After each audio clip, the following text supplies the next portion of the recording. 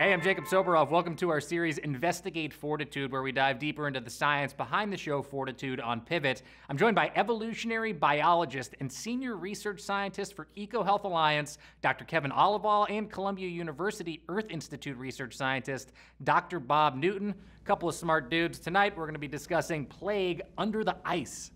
Dr. Olival, Dr. Newton, thank you so much for joining me. I want to watch a clip where Markus explains to DCI Morton about why you can't die in Fortitude. Take a look at this. Shall I tell you something very interesting about this place? Sure.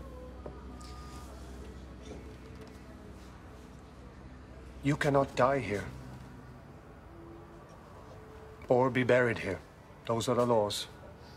Because anything that is buried never decays.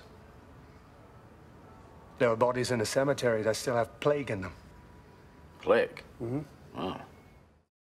What happens to animals that die in the Arctic? Does anything decay? It takes a long time for things to decay. It's essentially like dying in your freezer.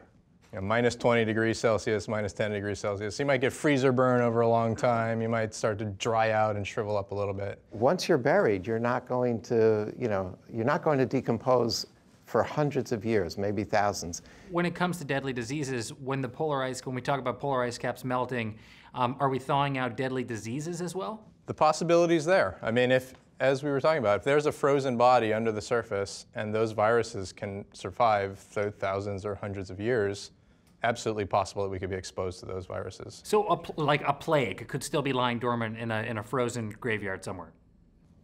Sure. Yeah. You guys say that so nonchalantly, like no big deal. Is this something that any academic research has been done on? Yeah, there's actually a really cool paper. I think one of the most compelling issues of this came up last year. 30,000-year-old core of permafrost, and they found a virus, and they were actually able to resurrect that virus. So what, for instance, is EHA doing to understand, to research sort of new emerging infectious diseases, and is this a field that needs to continue to expand? Yeah, it's a huge field. I mean, it's becoming more and more critical as we're seeing more and more emerging diseases popping up around the world. What we're trying to do is understand where they're happening, why they're happening, and hopefully when they may happen, right, to try and develop a predictive approach to be able to stop them in the future. And that's the ultimate goal. Thank you so much, guys. You can join the conversation on Twitter about tonight's episode using #Fortitude. And to learn more and to take part in the solutions around all of these issues, go to investigatefortitude.com. We are posting actions, more videos, and articles as well about all these topics. Big thank you to Dr. Olival and Dr. Newton for joining me tonight. Be sure to watch Fortitude on Pivot with new episodes every Thursday at 10 p.m.